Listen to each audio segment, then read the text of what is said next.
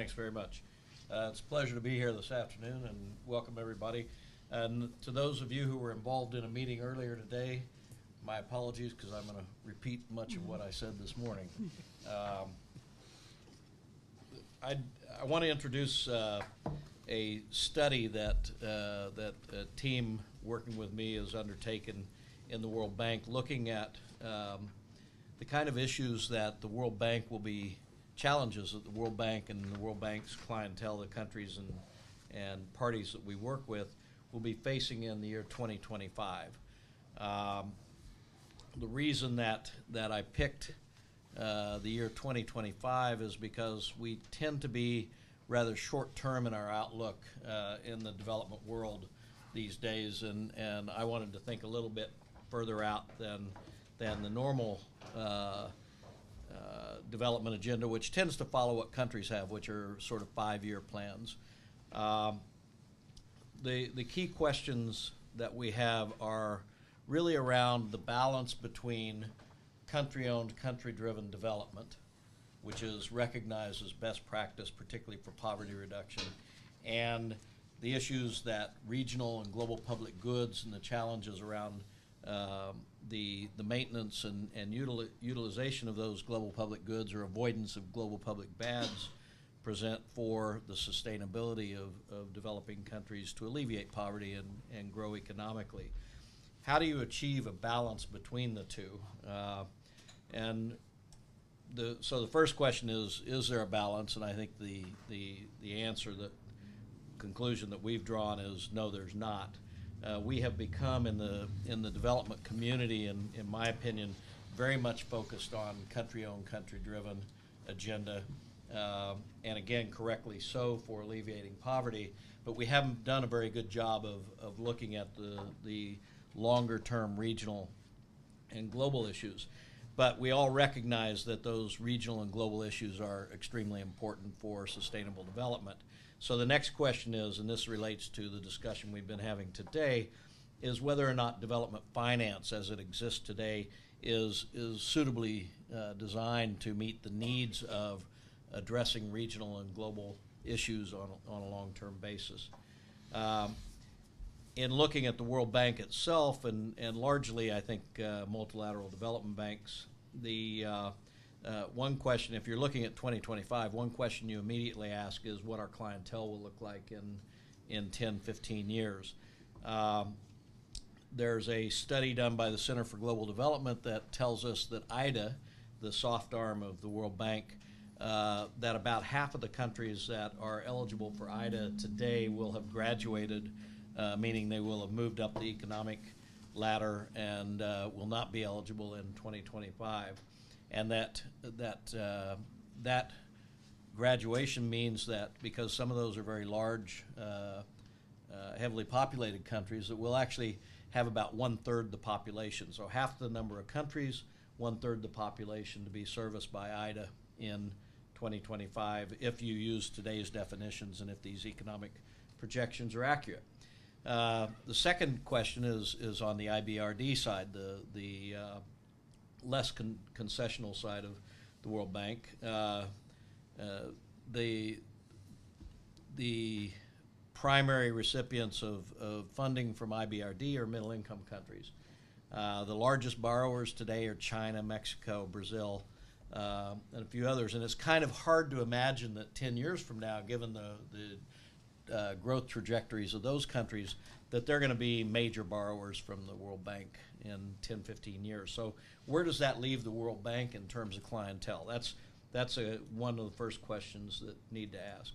Second is, what is the future of development finance, in particular ODA? And the OECD numbers that have recently come out are showing a reduction in ODA. The reality is that climate finance is becoming a very new major player in terms of development finance. And the arguments that money will be new and additional, I think, are probably interesting political arguments, but not very well attached to reality. And the way to check this, if you question that, is to watch over the coming several months where we're going to have negotiations for IDA replenishment, the Global Environment Fund replenishment, and the establishment of the Green Climate Fund. And it'll be very interesting to watch those three negotiations running in parallel that access pretty much the same group of countries for sourcing those funds. And I think that the results of that negotiation would be very telling. But in any case, ODA, even if it stayed where it is today, it's a smaller part of development finance. The foreign direct investments and domestic budgets are increasingly make ODA look smaller and smaller. So what do we, over time, what do we do to make sure that as a global community we optimize the impact of those kind of sources? Another issue that I think is really important if you're looking at 2025 from a development point of view is to pay attention to urban growth. In just looking at Asia, which is an area where I've done most of my work, it'll go from about 1.9 billion urbanites to 3.3 billion in 2050. Just as an example, India will add 497 million urbanites, China 341 million, Indonesia 92 million. These are huge, huge increases in the urban sector, in cities. Concurrent with that, the McKinsey study that came out not long ago tells us that with this economic growth, we're going to see about 600 million new consumers over the next 10 to 15 years. And these are people who will have enough discretionary income that they will be going way beyond just meeting their basic needs, and they'll have an opportunity to buy things like cars and refrigerators and air conditioners and steaks and wine and all the things that we all like. And who can blame them? But the consumption implications of 600 million new consumers are actually very stunning.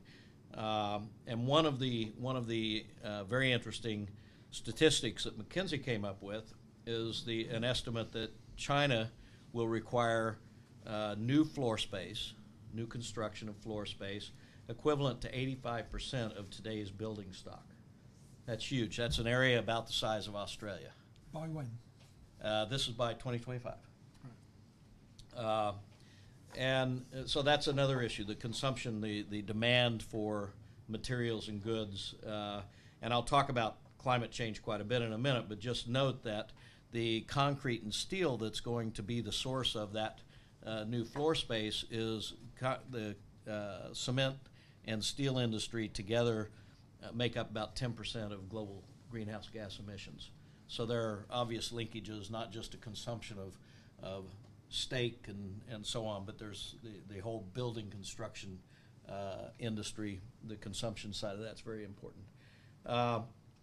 At the same time, we're seeing a number of risks increasingly affecting the development agenda: financial crisis, food crisis, the issues of epidemics, and then the climate crisis and other crises. But let me focus on the climate crisis first, and mainly that's what I'm going to talk about from here on, because basically my argument, our study is arguing that unless you focus on climate change and other global issues, global public good issues, then you cannot achieve long-term sustainable development.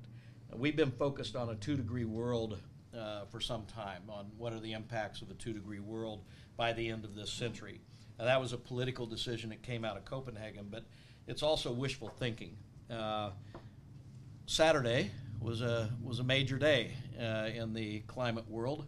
We broke the 400 parts per million concentration of ambient GHG, or carbon equivalent concentration. That's a big deal. That indicates that we could be hitting what we thought was going to be a 2-degree world at the end of this century. We could hit it by about 2037 was the latest calculation. And a recent study published by the World Bank that was work mainly undertaken by the Potsdam Climate Institute tells us that current commitments to greenhouse gas reductions will take us to a 3 to 3.5 degree world by the end of this century. And based on current emissions, the trajectory is actually what's happening. We'll have a 4 degree world by as early as 2060. And nobody really knows what a 4 degree world means, but I guarantee it's scary. With that, could you run that little clip?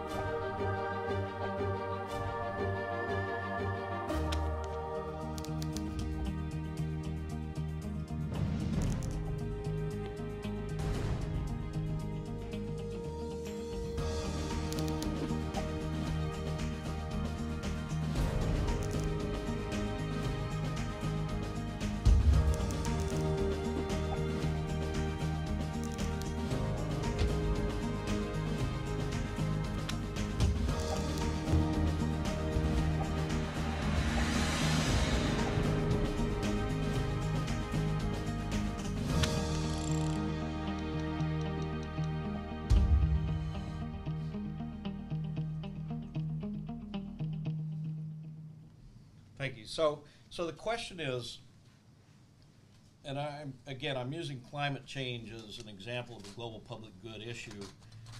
There are other global public good issues for sure, but climate change is what I consider the woolly mammoth in the room. It affects everything, and so any discussion that ignores these impacts is kind of ignoring one of the most critical issues. So looking at climate change, the question is, in the development world, what can we do about this? What kinds of changes need to take place over the coming years in an institution like the World Bank and with ODA in general to actually address this challenge? And what we are concluding and what isn't all that difficult to conclude is, first off, it's not an either-or issue. Obviously, if you're going to turn down the heat, you've got to reduce greenhouse gas emissions, and the main places you do that are in developed countries and middle-income countries. But you don't do that at the expense of development in the poorest countries, because those countries are already getting hit by climate impacts, number one, and the only way that they will actually survive these climate impacts is by increasing resilience, and you increase resilience by economic development. So we need to focus on poverty reduction, economic development in those countries. So it's not an either or, first off. But on the first one, on the mitigation side, we're looking at how we could become a little more innovative to actually initiate action at scale, at a scale large enough to actually see a bend in the GHG curve in time to actually reduce the risks that we run into a 3.5 to 4 degree world. Probably the best bet is at the city level because of the future growth of cities. That dramatic increase in urbanization that's coming up presents an opportunity to actually focus on resilience in those cities, on being resilient to the impacts of climate change, increased floods, and so on, but also developing cities that are low carbon, so that we actually reduce in many cities that are already built up emissions by shifting energy use, by dramatically focusing on dramatic reductions in GHG emissions by improving energy efficiency. And what studies are showing is that you can actually do that at scale, you can do it fast enough, and it's affordable. So if it's affordable, why isn't it already happening? And this is where the question of how you use development finance comes in. It's not happening because there are too many risks still to be able to mobilize the private sector flows. Primarily, these will have to come from institutional investors, pension funds, sovereign funds, and others. But we're talking about trillions of dollars. We're at a minimum of 1.3 trillion per year, probably, to really get the kind of movement required in the urban sector for low carbon, climate resilient development. The risks are just not satisfactory at this stage of the game for institutional investors to come to the table, almost no matter how good of an idea you present in front of them. Their risk appetite is quite limited, partly because of the financial crisis. So what can public sector money do to improve their willingness to engage in large-scale investments in low-carbon, climate-resilient cities? And I wish I had the answer to that. We don't yet. But that's where the discussion is going now. And that's what we need to be thinking about, in our view. If you look at development assistance, development finance in the coming years, is really new ways of using that beyond doing projects and to a certain extent budget support, but how can you really move beyond the country level and address regional and global issues by using those funds in a different way. And then finally, the other conclusion, if you look at 2025 and you look at institutions like the World Bank and the changes required, there's going to have to be a shift in the way we partner, the way we collaborate. No single institution, no single country can tackle these problems that we're talking about. And we all know that, and we've been working together for some time. But we tend to not think long-term in partnerships, and we tend to not think adequately about impact of partnerships and accountability of partnerships. So we think that we're actually going to be looking at a very new kind of partnering or collaboration in the future on how to tackle these big issues, making long-term commitments, not necessarily through international agreements like the UN negotiations. Those need to go on, but in parallel and in support of, our view is that we need new kinds of partnerships of like-minded parties, not countries, but parties, states, non-state, that come together and tackle these issues at scale.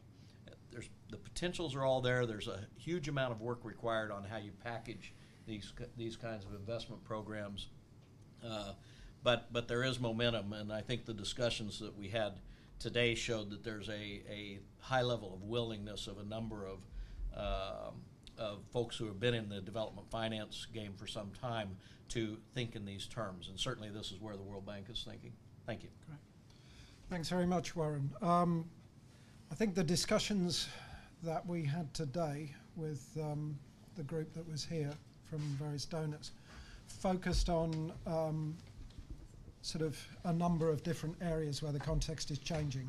Probably the most significant is the one you're talking about, which is around ends, and particularly around global public goods. But we also had discussions around shifting actors, changing geographies of poverty and growth, which was touched on in your introduction, and also the notion of, you know, a more complex group of actors involved in development, from emerging powers, from private sectors, and from other communities. So the next contribution will be from Peter Moores, looking at how all of this looks from the perspective of a quotes traditional bilateral development agency.